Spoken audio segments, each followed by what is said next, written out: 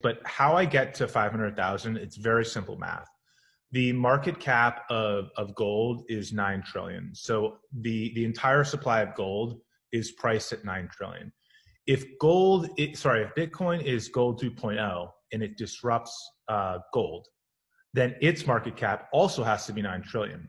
But today, Bitcoin's market cap is 330 billion. So it's got to increase somewhere like 25 to 30x from here. Yep. So put on a 25 to 30x multiple on the price of a Bitcoin today, which is, let's say, 18,000, 20,000. That easily gets you to $500,000 a Bitcoin. So if we're right that Bitcoin is better than gold, and the way we get to that is we look at the characteristics of why people find gold valuable. It's scarce, it's portable, it's divisible. Bitcoin's